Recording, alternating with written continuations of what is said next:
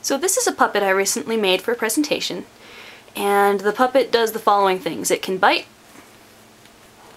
and it can wag its tail. So I'm going to show you how to make this puppet in all of its ugliness. All of these supplies are soft, and using just a penknife and your hands you can form them, so you won't need a saw or a hammer or anything like that. The supplies are a sheet of foam core board, about a 30 yard of fake fur, maybe a little less or a little more depending, 4 to 6 bricks of Sculpey clay in the colors you want, 1 penknife or X-Acto knife, 1 square balsa dowel, so it'll look kind of like a beam, and a 1/4 inch round pine dowel, or you could use another wood. You just don't want a balsa dowel, you want something that's a little stronger.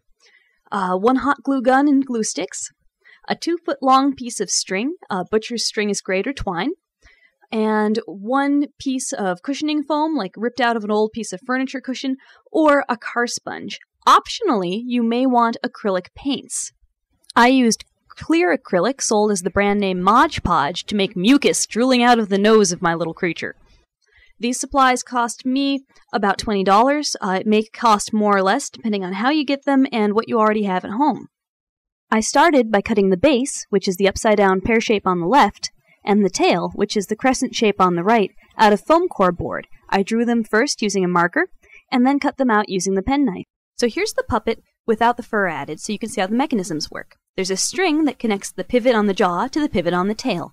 There's a loop tied in the string and a hole in the foam core board, so you can slip your finger in while you're working with the puppet and control the action. Note the penny weight on the tail. So here you see the tail assembly, and it's just 3 pieces of foam core board with the tail. A string is hot glued to the corner of the tail to pull it and make it move, and the tail pivots on a dowel. It's not glued to the dowel. The dowel's hot glued on either side into the assembly. Now there's a crossbar holding the whole thing up and preventing the tail from swinging too far forward. It helps to stabilize it so it doesn't fall down. And finally, everything's hot glued together except the tail. The tail is free swinging on the dowel. So here you can see the assembly for the head's pivot. This is pretty simple. It's just 3 pieces of balsa wood with a dowel through them, and the dowel's hot glued on either side. It's got a crossbar, and that keeps it from being pulled over with stress, and then hot glue holds it all together.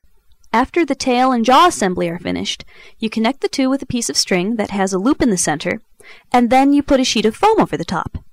The foam makes like a train tunnel, like an arch, and on top of it, for me, I put pieces of foam core board representing the spine and shoulder blades of the puppet, so when people pet it, it feels like it has bones. Next, I'll show you how I assembled the head out of Sculpey. To save on Sculpey and only use a little bit, you have to work in layers.